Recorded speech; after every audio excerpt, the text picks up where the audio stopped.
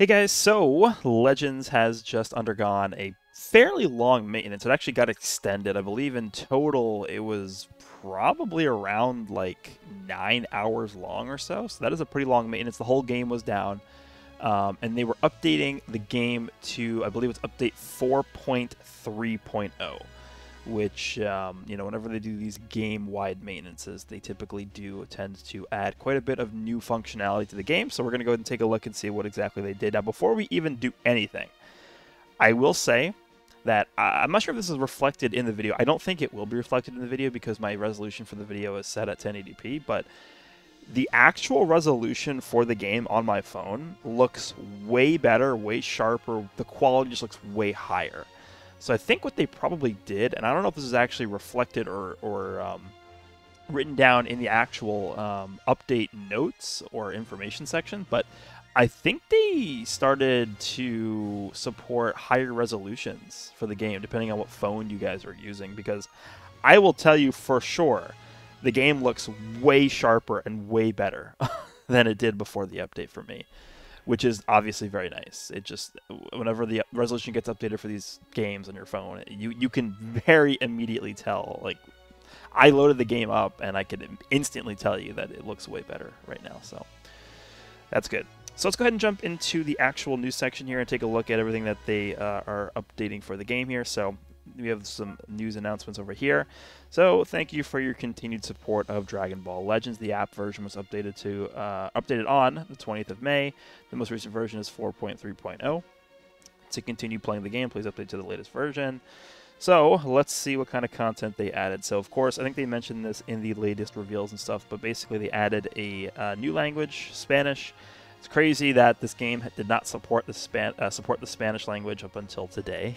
So I know there's quite a bit of people, native Spanish speakers, that play this game that honestly have had to play in English or other languages that they'd known to actually play the game. So I'm glad that they're able to enjoy the game in a language that they can fully understand now, so that's always nice. They added this new daily free treasure chest thing. So a treasure chest that gives out a free item once a day has been added to the shop. Tap the treasure chest every day to get your item. Now, this can be seen as from two different angles, I guess I will say. The first angle is free stuff, that's cool. Second angle is the reason why they did this is because of this right here. You can see on the shop icon, bottom left of your screen, there's a little jumping treasure chest that says free item. This entire purpose is to get you to click on the shop button. You click on the shop button and you can collect your free item from your treasure chest, but the reason why they did this is so that you can get lured into looking at what other items they have available in the shop to coerce you into buying something. That is obviously the reason for this, but let's go ahead and accept our daily gift from the chest. I don't even know if it tells you what the options are here. Let's click on this little thing here. Oh, it does actually. Okay. So you can get a platinum coin, some medals, gold bars, exchange medals, a bunch of different skip tickets. 100 skip tickets is a lot. It's probably like very, very rare to get. 20 adventure keys. You can get 50 slot removers. Wow. That's probably almost impossible to get from this. No way. There's... Can you imagine someone logging in like day one and they get the 600 multi-Z power for Legends Limited? There's actually no way. The rates on this have to be like 1 in a billion or something. If you get this, let me know down below in the comments and like tweet it out and link me a link to the tweet because I don't believe you. 100 energy is pretty good. Any of the Z power is very good. So I mean, again, it's just free stuff, but the point behind this is to get you to click on the shop. So let's go ahead and click this. What are we going to get here? Like 10 energy or something? 5 gold bars. I'll take it. I'm not going to complain about free stuff, so that's good. All right, let's head back to the news here. Okay, what's next on the list? So it looks like we have an easier party formation. Now, they actually did tweet out a teaser image of what the party formation screen looks like. They completely changed the layout. We'll go ahead and take a look at that after this. So tapping a tag on a character's details screen will show other characters with the same tag. Added the option to prioritize party members that work well with your leader when using auto-select on the party formation screen. Added a recommended allies feature to make it even easier to form a party. Tap the recommended button on the party formation screen to display 3 recommended allies that work well with the currently selected character, which obviously is meant to work in tandem with the leader slot there. Added battle style to the equipment filter. So this is basically a snapshot of what the new party screen is going to look like. We'll play around with it in a second. The UI of the menu character screen has been changed to a more user-friendly layout. I mean, I think a lot of people are going to be sort of split on whether or not they like this new layout or not. And that's always going to happen whenever they make these big sweeping changes to something that's been in the game for a long time, right? They've made these sort of small incremental changes to the party screen in the past. In fact, they've made a lot of changes to the party screen. But this is clearly the biggest change they've ever made. They're completely reorganizing and restructuring the way that it's like displayed. So it's going to take a bit of time to adjust to that. So I think even if you don't like it right now, maybe once you use it for a little bit, you'll warm up to it, I think.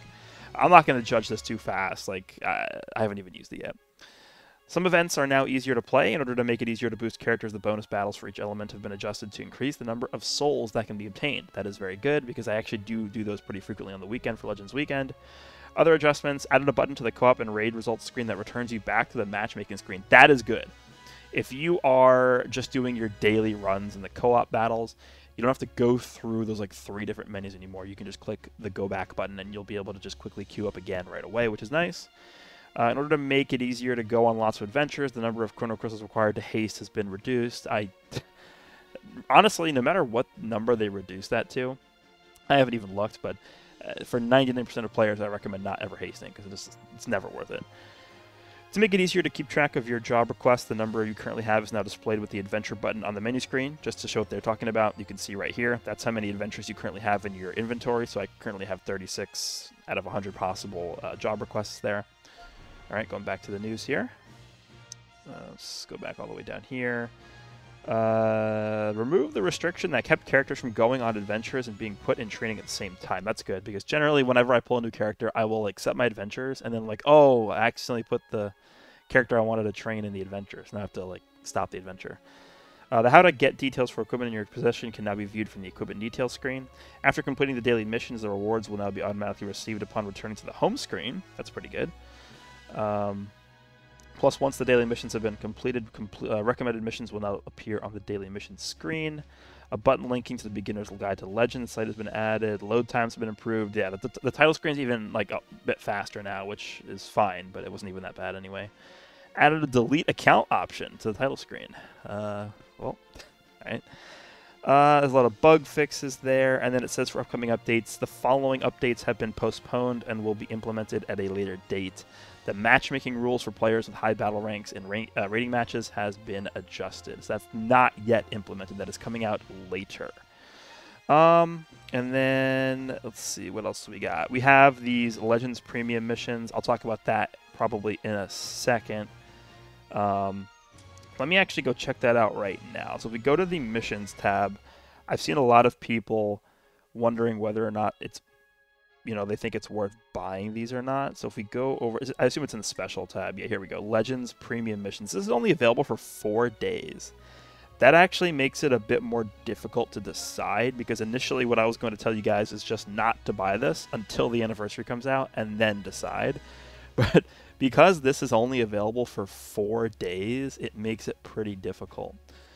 All right, so you have to spend 3,000 crystals. Keep in mind that is 3 multis, and I am assuming what they're going to be doing for the anniversary is what they did for Legends Festival, where they have the 3 times sparking rates and 3 times Z power for the banners. I am not telling you that it's 100% guaranteed, but if there's any time to bring that back, it's probably during the anniversary.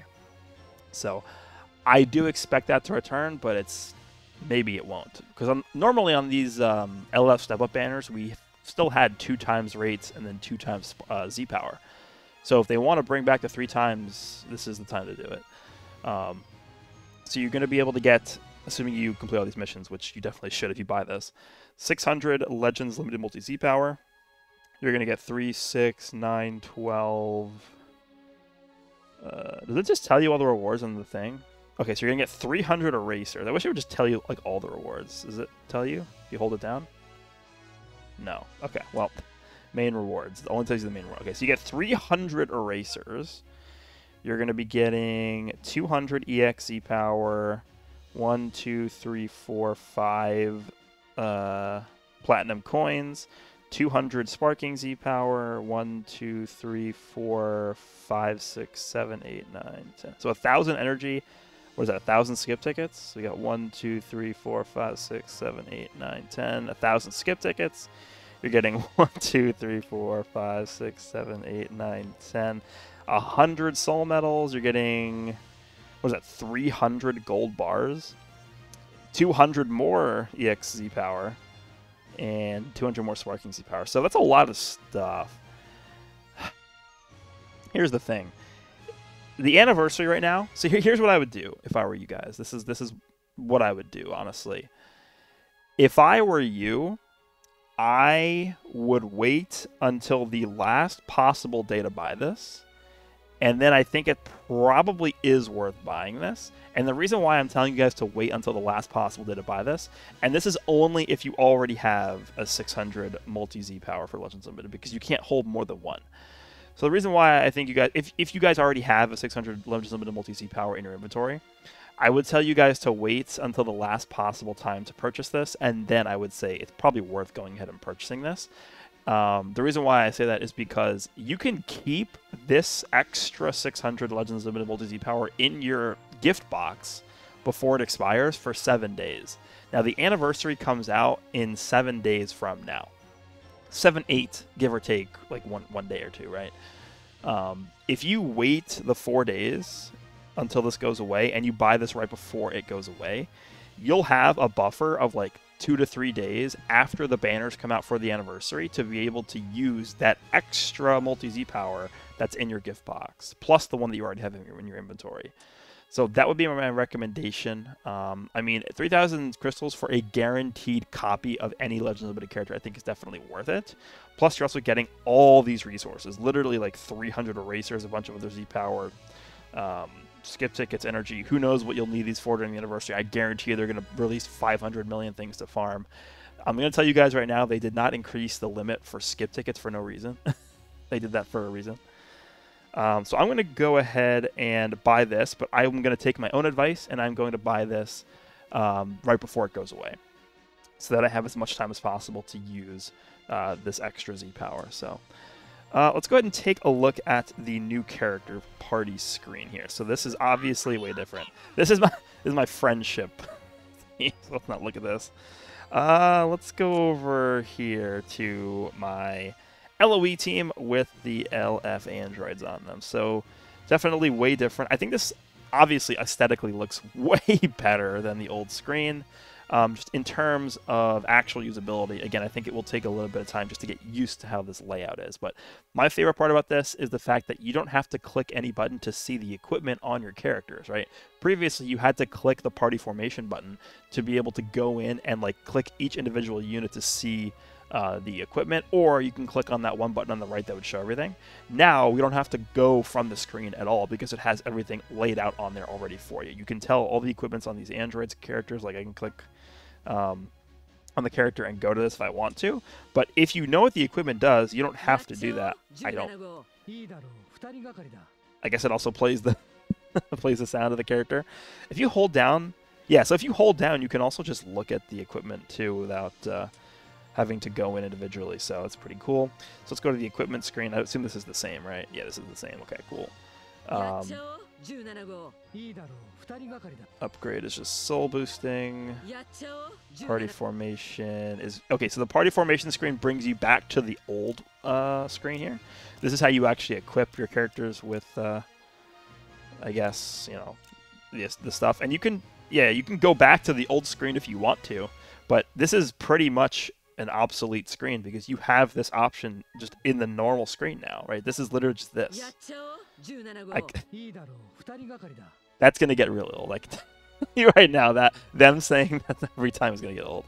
But yeah, that's pretty much how this is going to work now. I do like this better, personally. I mean, again, it's gonna take a bit to get used to it just because it's new, but there's less menuing that you need to do in order to get through everything. But that's pretty much the entire update. I didn't really see anything else really to talk about here. Wasn't like a massive update, but honestly, the funniest thing is the biggest thing, in my opinion, isn't even visible for you guys because it's the resolution update. Everything looks like actually like twice as clear on my phone than it used to, but that's the update. Again, I think overall very good update. Not really much to complain about.